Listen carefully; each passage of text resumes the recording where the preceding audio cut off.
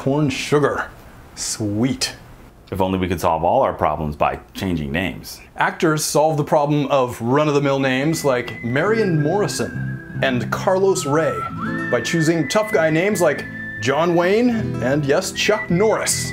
The people of Ismay, Montana grabbed national headlines by renaming their town for a while after the football player Joe Montana. They scored big publicity.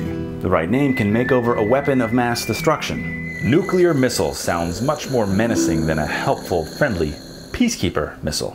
Danny Altman founded a company called 100 Monkeys, nice name. It's a company that helps name other companies. He says picking a new name for a product or person goes to the core of an identity. You know, in a way, it's one of the most outrageous things that you can do because your name is so basic and fundamental to who you are and how people think about you. If you want to change a name, the new name should be descriptive, be unique but not absurd, and create an emotional connection.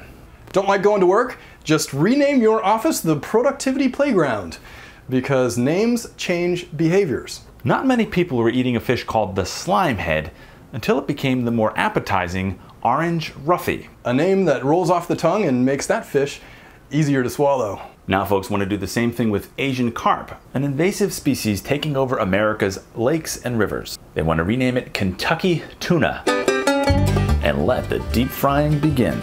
After all, give a man a fish and he'll eat for a day. Teach a man to rename a fish and he'll eat pretty much anything.